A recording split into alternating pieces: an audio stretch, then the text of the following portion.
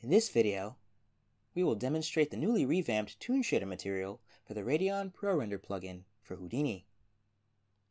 In the HD RPR build version 2.2, the most recent build available to users, the RPR Toon Shader material has been optimized.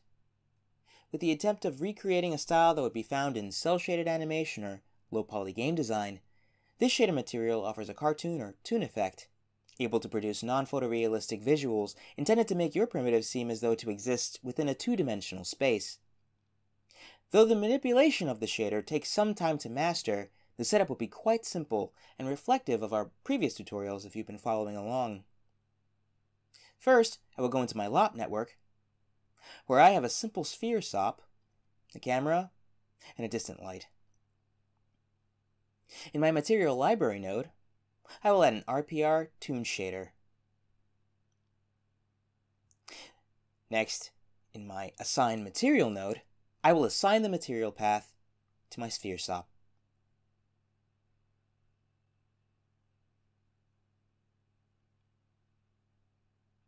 Once that's complete, the material should appear on my sphere. Great. Now, let's get a closer look and see what this material can do. The Toon Shader node, as of version 2.0.46, has been optimized and updated to include the base RGB color control parameter at the very top. If you're running an earlier version of the HD RPR build, please update it to the most current version available. This color will be the primary base color of the material.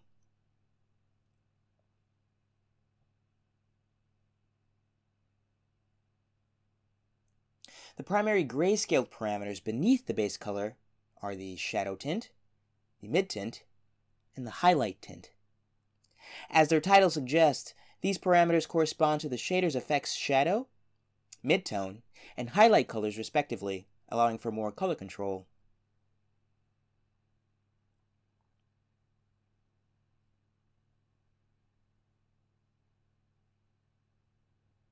Beneath the shadow and mid-tint parameters, you will see level parameters that allow even more control over the distances between the color parameter above it.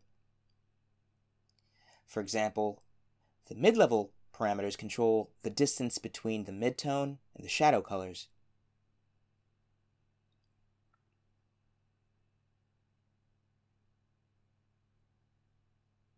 And the highlight level controls the distance between the midtone and the highlight colors.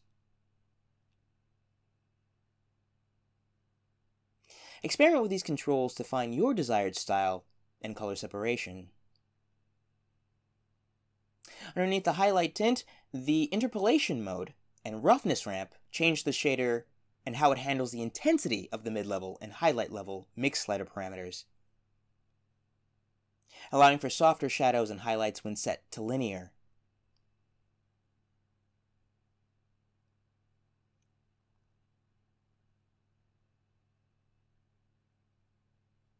It's recommended to use the None option for the sharpest shadows and highlights.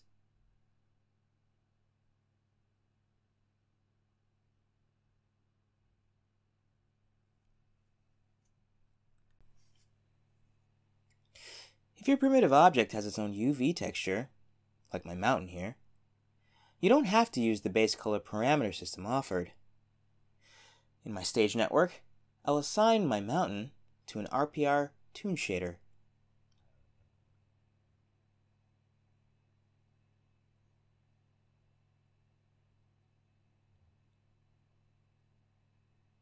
And then, in my material library, I'll use a USD UV texture node.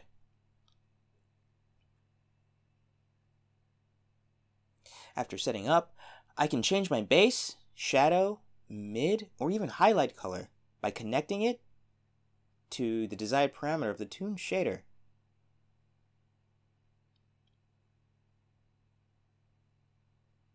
This effect serves quite well when compositing with the Toon Trace or Contour mode, as displayed in the intro of this video. Be sure to experiment with these tools to find the visual that you're searching for to use in your final composition.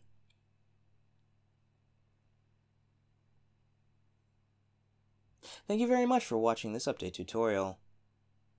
Feel free to leave a comment or a question in the comment section below. Thank you again for watching.